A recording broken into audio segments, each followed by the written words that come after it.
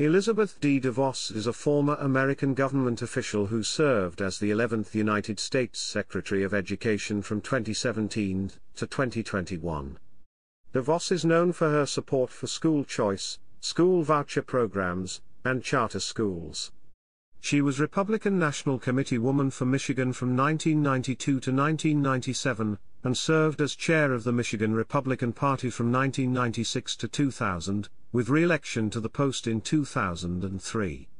She has advocated for the Detroit charter school system, and she is a former member of the board of the Foundation for Excellence in Education. She has served as chair of the board of the Alliance for School Choice and the Acton Institute and headed the All Children Matter PAC.DeVos. Is married to former Amway CEO Dick DeVos. Her brother, Erik Prince, a former U.S. Navy SEAL officer, is the founder of Blackwater USA. Their father is Edgar Prince, founder of the Prince Corporation. In 2016, the family was listed by Forbes as the 88th richest in America, with an estimated net worth of $5.40 billion. On November 23, 2016, then President-elect Donald Trump announced that he would nominate DeVos to serve as Secretary of Education in his administration. On January 31, following strong opposition to the nomination from Democrats, the Senate Committee on Health, Education, Labor and Pensions approved her nomination on a party-line vote, sending her nomination to the Senate floor. On February 7, 2017, she was confirmed by the Senate by a 51-50 margin, with Vice President Mike Pence breaking the tie in favor of her nomination. This was the first time in U.S. history that a cabinet nominee's confirmation was decided by the Vice President's tie-breaking vote. On January 7, 2021, DeVos tendered her resignation as Education Secretary as a result of the 2021 storming of the United States Capitol, saying to President Trump in her resignation letter, "There is no mistaking the impact your rhetoric had on the situation." Her resignation took effect on January 8, 2021, 12 days before her term would have ended. Chapter 1, Early Life. DeVos was born Elisabeth Prince on January 8, 1958. She grew up in Holland, Michigan, the eldest of 4 children born to Elsa Prince and Edgar Prince, a billionaire industrialist. Edgar was the founder of Prince Corporation, an automobile parts supplier based in Holland, Michigan. She is of Dutch ancestry. DeVos was educated at the Holland Christian High School, a private school located in her hometown of Holland, Michigan. She graduated from Calvin College in Grand Rapids, Michigan, where she earned a Bachelor of Arts degree in Business Economics in 1979. During college, DeVos was involved with campus politics, volunteered for Gerald Ford's presidential campaign, and attended the 1976 Republican National Convention to participate in a program for young Republicans. DeVos grew up as a member of the Christian Reformed Church in North America. She has been a member and elder of Mars Hill Bible Church in Grand Rapids. Former Fuller Seminary President Richard Mouw, with whom DeVos served on a committee, said she is influenced by Dutch neo-Calvinist theologian Abraham Kuyper, a founding figure in Christian democracy political ideology. Chapter 2, Political Activity. Since 1982, DeVos has participated in the Michigan Republican Party. She served as a local precinct delegate for the Michigan Republican Party, having been elected for 16 consecutive 2-year terms, since 1986. She was a Republican National Committee woman for Michigan between 1992 and 1997, and served as chairwoman of the Michigan Republican Party from 1996 to 2000. In 2004, the Lansing State Journal described DeVos as a political pit bull for most of Granholm's 16 months in office, and said that if DeVos was not Granholm's worst nightmare, she was certainly her most persistent. Bill Ballinger, editor of the newsletter Inside Michigan Politics and a former Republican state senator, called DeVos a good behind-the-scenes organizer and a good fundraiser, as well as a true believer in core Republican issues that leave nobody in doubt on where she stands. DeVos resigned the position in 2000. She said in 2000, "It is clear I have never been a rubber stamp, I have been a fighter for the grassroots, and following is admittedly not my strong suit." In 2003, DeVos ran again for party chairman, and was elected to the post without opposition. Chapter 3 Section 1, Political Fundraising. DeVos personally raised more than $150,000 for the 2004 Bush re-election campaign, and hosted a Republican fundraiser at her home in October 2008 that was headlined by President George W. Bush. During the Bush administration she spent 2 years as the finance chairperson for the National Republican Senatorial Committee, and worked closely with the administration on various projects. The DeVos family has been active in Republican politics for decades, particularly as donors to candidates and the party, giving more than $17 million to political candidates and committees since 1989. In a 1997 op-ed for Roll Call, DeVos wrote that she expects results from her political contributions. "My family is the largest single contributor of soft money to the National Republican Party. I have decided to stop taking offense at the suggestion that we are buying influence," she wrote. "Now I simply concede the point. They are right." She also stated in the op-ed, "We expect to foster a conservative governing philosophy consisting of limited government and respect for traditional American virtues. We expect a return on our investment. We expect a good and honest government. Furthermore, we expect the Republican Party to use the money to promote these policies and, yes, to win elections." Chapter 3 Section 2, 2016 U.S. Presidential Election. During the Republican Party presidential primaries for the 2016 election, DeVos initially donated to Jeb Bush and Carly Fiorina before eventually supporting Marco Rubio. In March 2016, DeVos described Donald Trump as an interloper and said that he does not represent the Republican Party. Chapter 3, Business Career. DeVos is chairwoman of the WinQuest Group, a privately held operating group that invests in technology, manufacturing, and clean energy. DeVos and her husband founded it in 1989. With a commitment of $100 million, Betsy DeVos's family was one of the largest investors, and losers, in blood testing company Theranos. DeVos and her husband were producers for a Broadway run of the stage play Scandalous, The Life and Trials of Amy Semple McPherson, in 2012, based on the life of the famous evangelist and featuring a book and lyrics written by Kathy Lee Gifford. The show ran for 3 weeks, closing in December 2012 after receiving negative reviews. Chapter 4 Section 1, NeuroCore. Betsy and her husband Dick are chief investors in and board members of NeuroCore, a group of brain performance centers offering biofeedback therapy for disorders such as depression, attention deficit disorder, autism, and anxiety. The therapy consists of showing movies to patients and interrupting them, when they become distracted, in an effort to retrain their brains.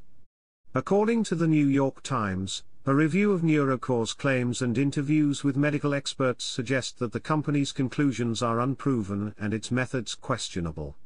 Democratic senators raised concerns about a potential conflict of interest and question whether she and her family members would benefit financially from actions she could take as the U.S. Secretary of Education. DeVos announced that she would step down from the company's board but would retain her investment in the company, valued at $5 million to $25 million.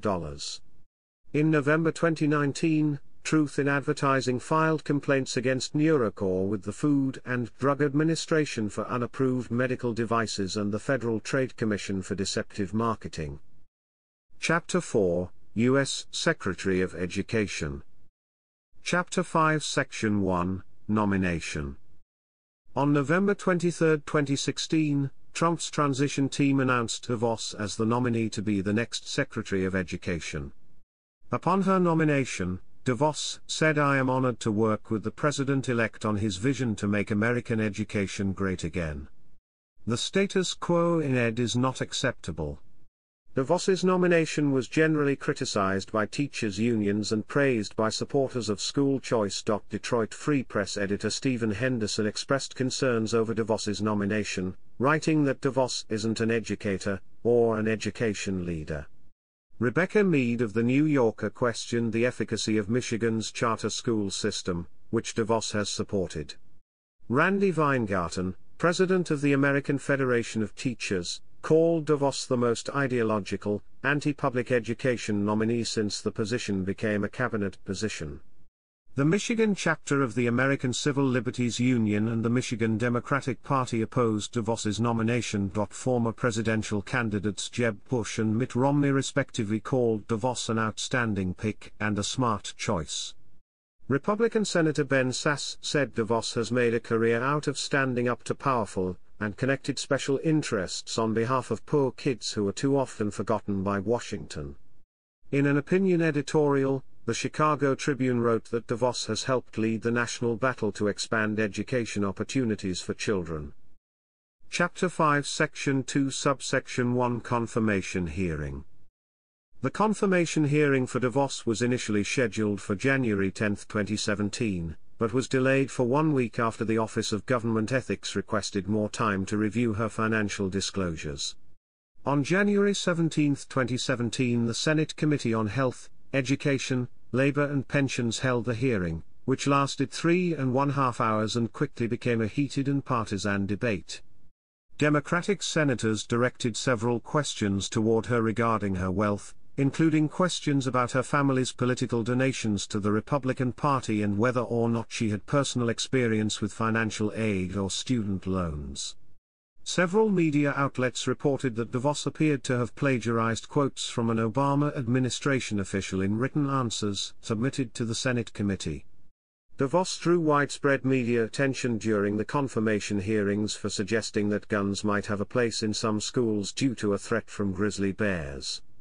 DeVos's comment was later lampooned by television personalities Kate McKinnon on Saturday Night Live, Jimmy Kimmel, Stephen Colbert, and James Corden. Prior to DeVos's confirmation, numerous U.S. senators from both parties reported tens of thousands of their constituents having contacted their offices in opposition to the confirmation of DeVos.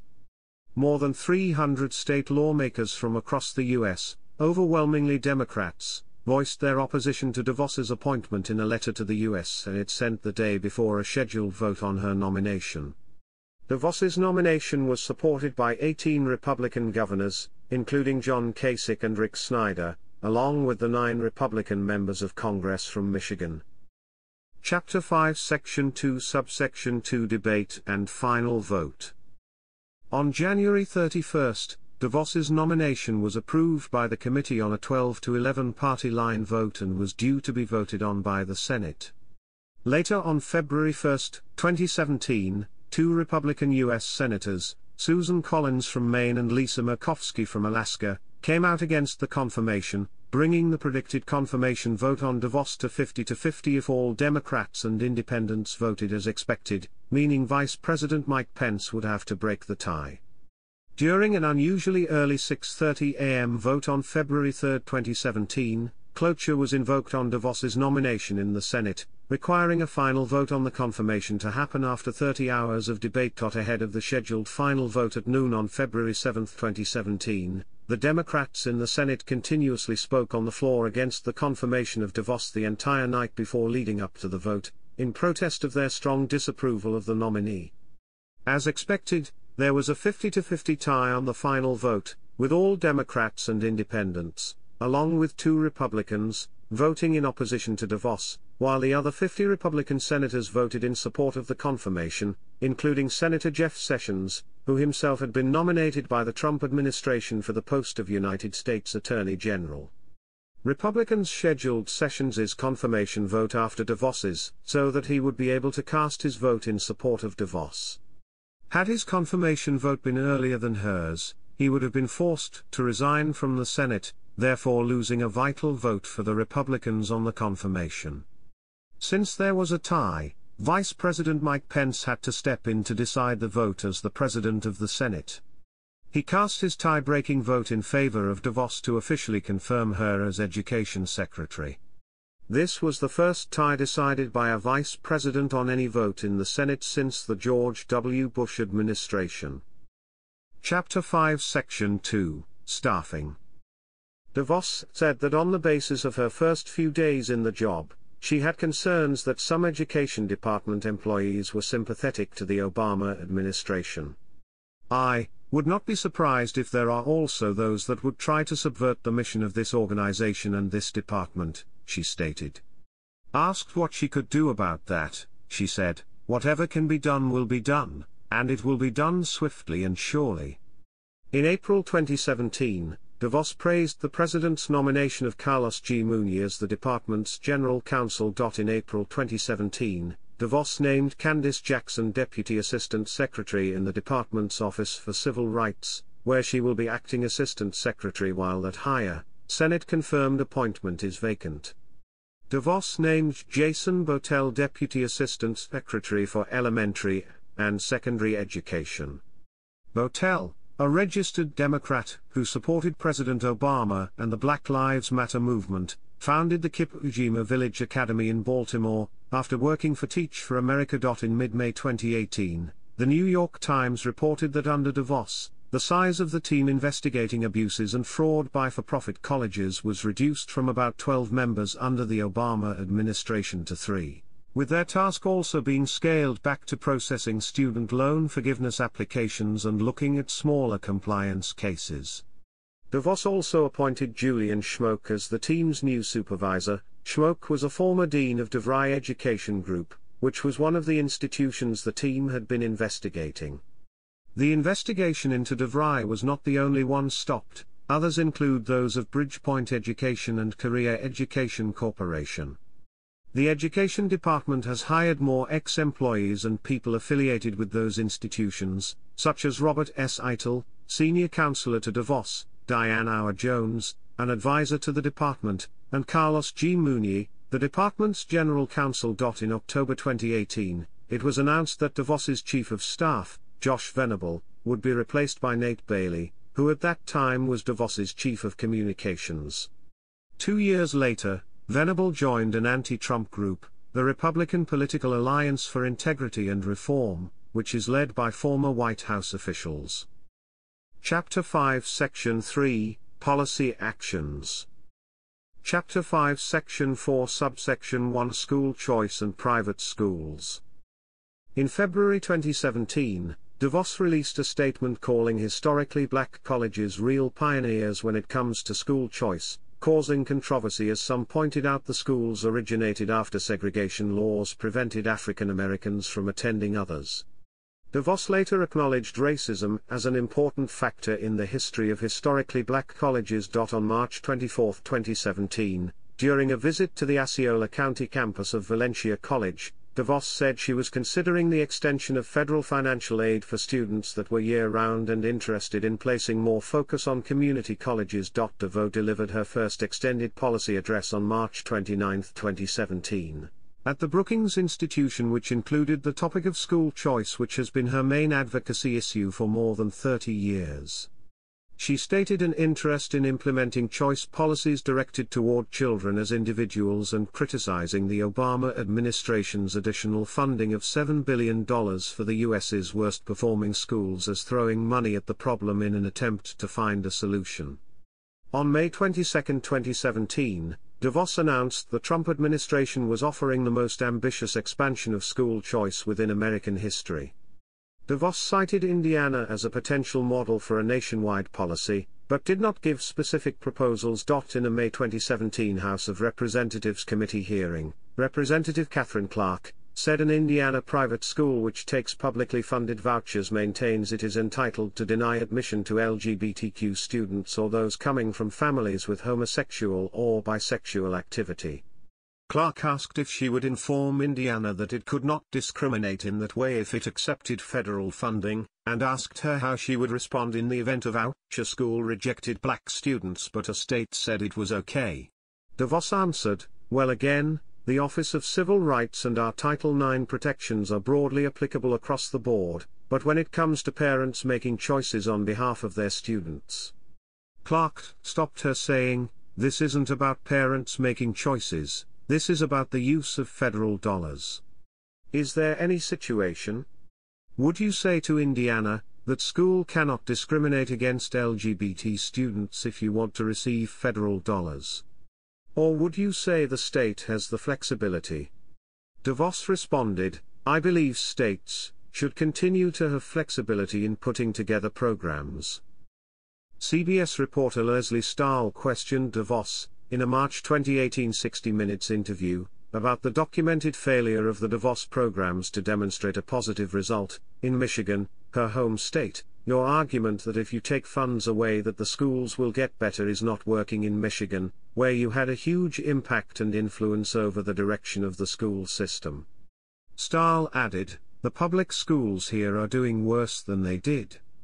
DeVos was unable to provide any actual examples of improvement, but stated there were pockets where schools had done better than public schools. On June 6, 2017, DeVos said states' rights would determine private schools being allocated funds by the federal government during an appearance before members of a House Appropriations Committee. Chapter 5 Section 4 Subsection 2 Student Loans. On April 11, 2017, DeVos undid several Obama administration policy memos issued by John King Jr. and Ted Mitchell which were designed to protect student loan borrowers. On July 6, 2017, Democratic attorneys general in 18 states and Washington, D.C., led by Massachusetts Attorney General Maura Healey, filed a federal lawsuit against DeVos for suspending the implementation of rules that were meant to protect students attending for-profit colleges.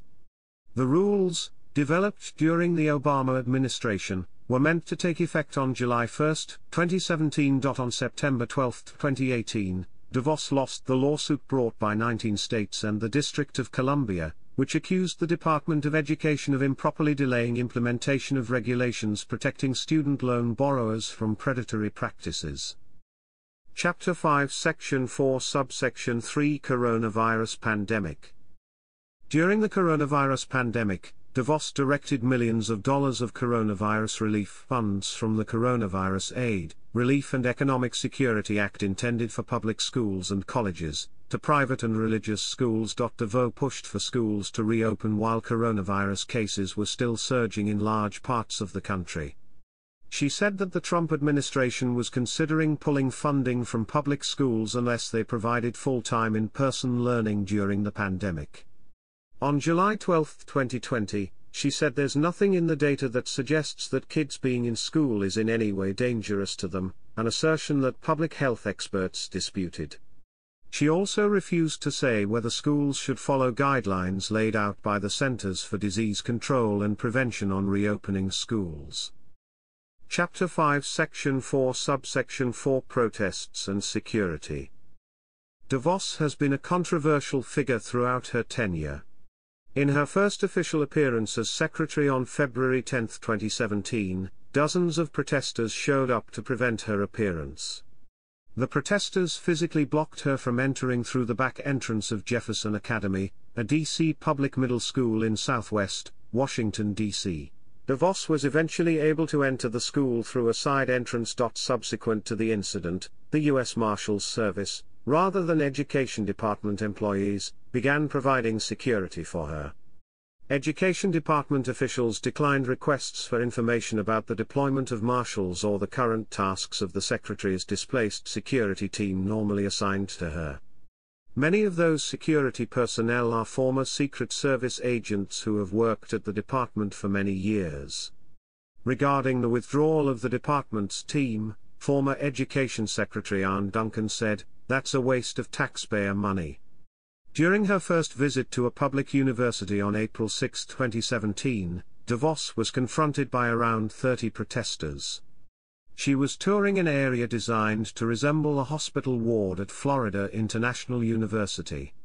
The following day, the U.S. Marshals Service said after a threat evaluation was conducted in February that DeVos would be given additional security, projecting a cost of $7.8 million between February and September 2017. On May 10, 2017, DeVos gave a commencement speech at Bethune-Cookman University, a historically black college, and during her speech a majority of the students booed DeVos, with about half of them standing up and turning their backs to her.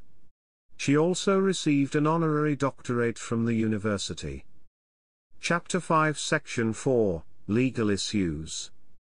According to DeVos's 2018 financial disclosure form certified by the Office of Government Ethics on December 3, 2018, she had not divested from 24 assets required under her signed ethics agreement nearly 22 months after being confirmed in February 2017. In May 2019, the Education Department Inspector General released a report concluding that DeVos had used personal email accounts to conduct government business and that she did not properly preserve these emails. In September 2020, it was reported that the Office of the Special Counsel had investigated DeVos over potential violations of the Hatch Act after she appeared on Fox News during the 2020 election campaign, where she attacked Democratic Party presidential nominee Joe Biden.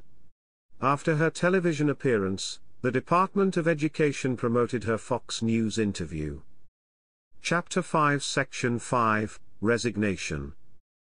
On January 7, 2021, DeVos resigned from her position as Secretary of Education after the January 6 U.S. Capitol riots.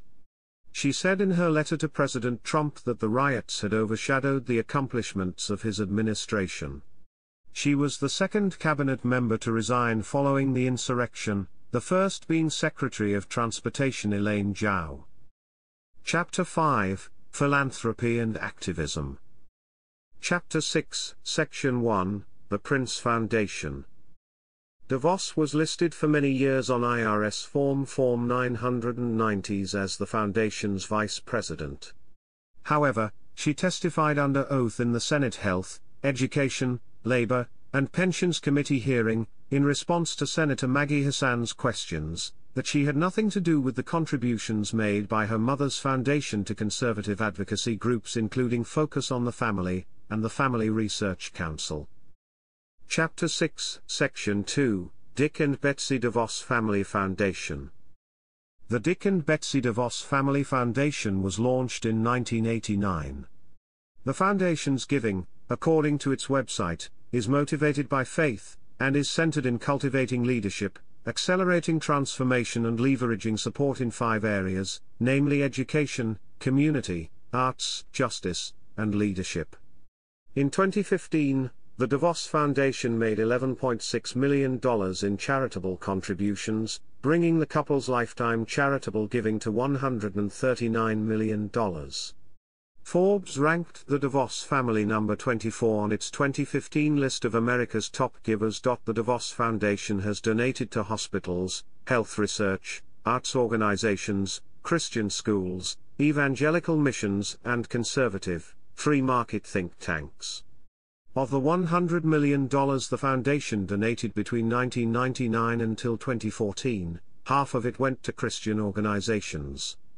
Organizations funded by the foundation include Michigan's Foundation for Traditional Values, Center for Individual Rights, Acton Institute, Institute for Justice, Center for Individual Rights, Michigan's Pregnancy Resource Center, Right to Life Michigan Educational Fund, and Baptists for Life. With respect to educational-focused donations, the foundation from 1999 to 2014 supported private Christian schools, charter schools, and public schools.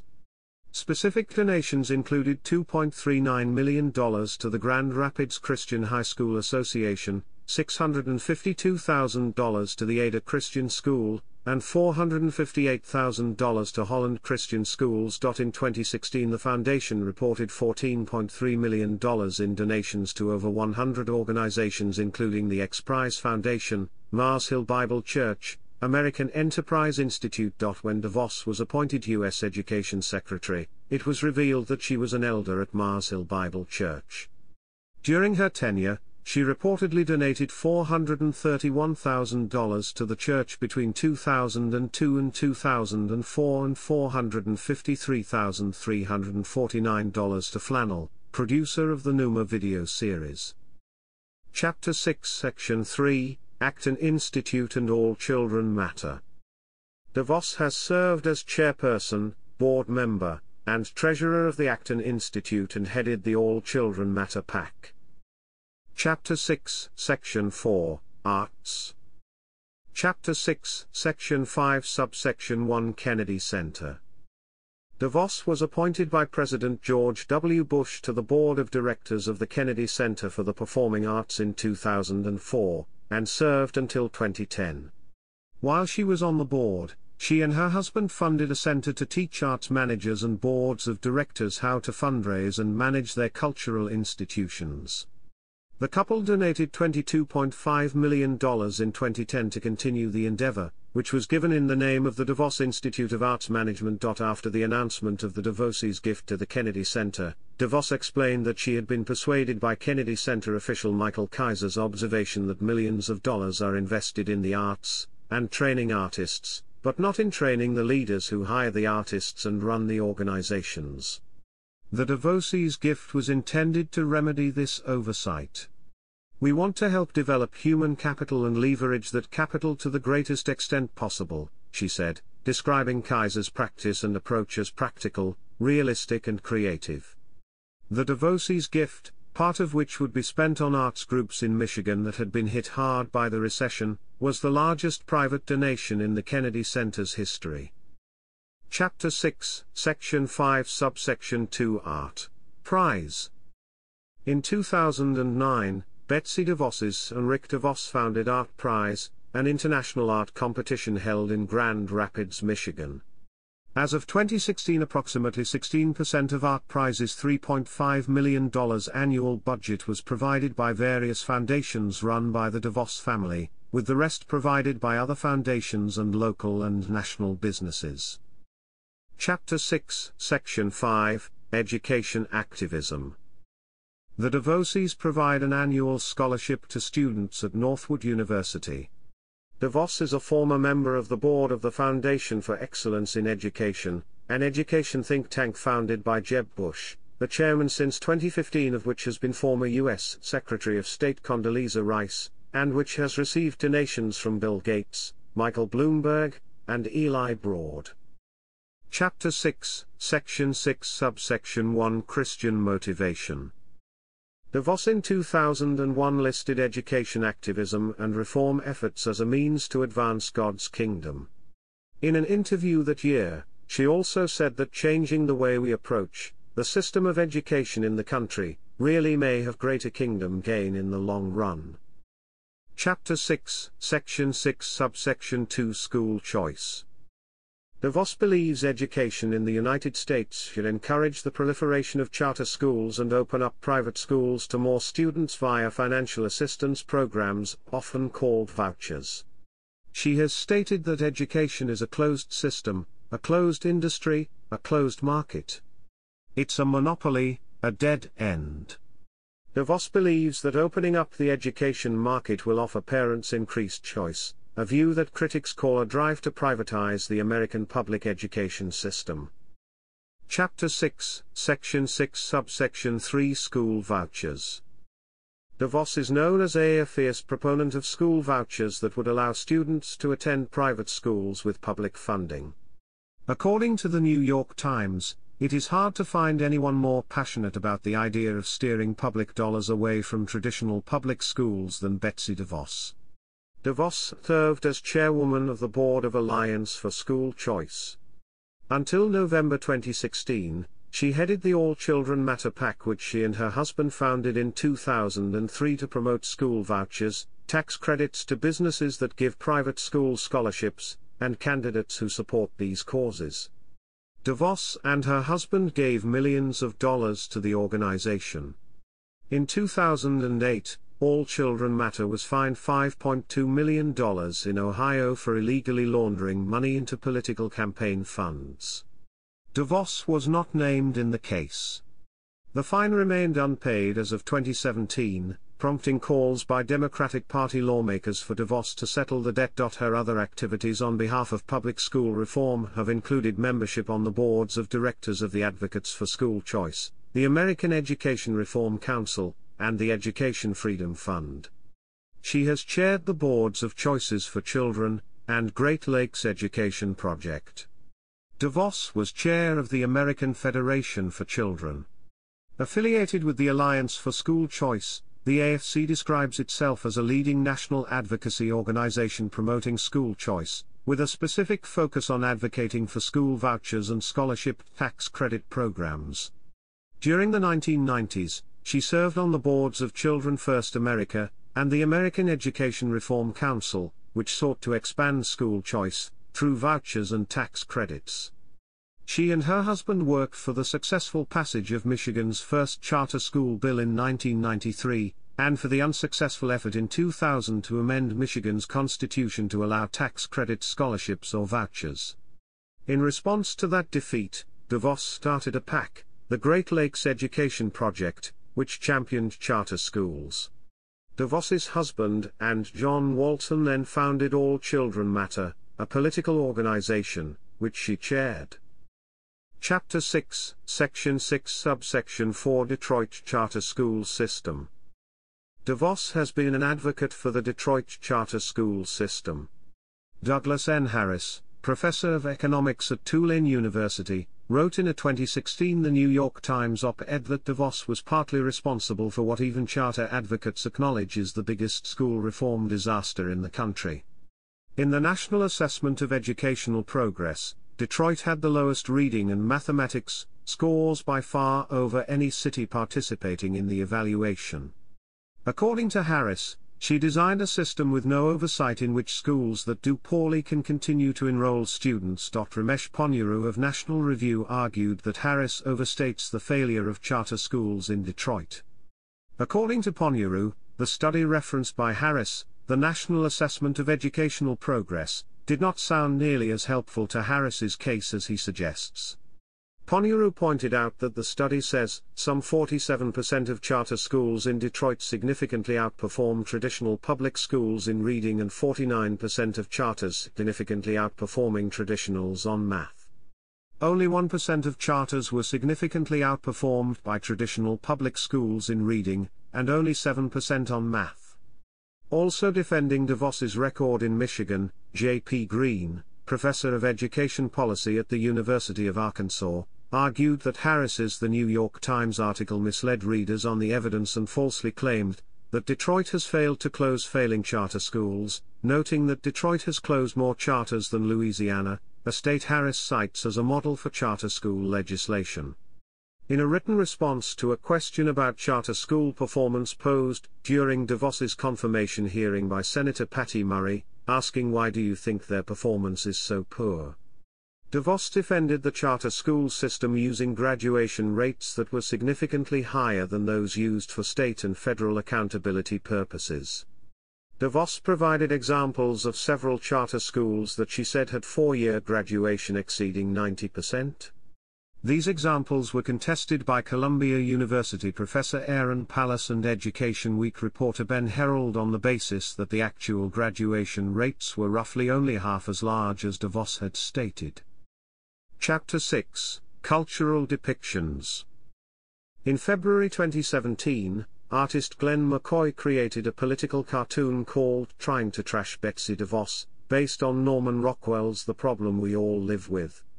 In the same month, The Tonight Show starring Jimmy Fallon parodied the Education Department's typos on Twitter, featuring Joe Firestone as DeVos. DeVos has been played by Kate McKinnon on Saturday Night Live multiple times, including satirizing DeVos's 60 Minutes interview in March 2018. That same month, Randy Rainbow created a satirical interview with DeVos based on the 60 Minutes interview, without stating, "It goes about as well as you'd expect it to." DeVos was depicted by drag queen Scarlet Envy on the March 21, 2019 episode of RuPaul's Drag Race Season 11 titled Trump, the Rusical.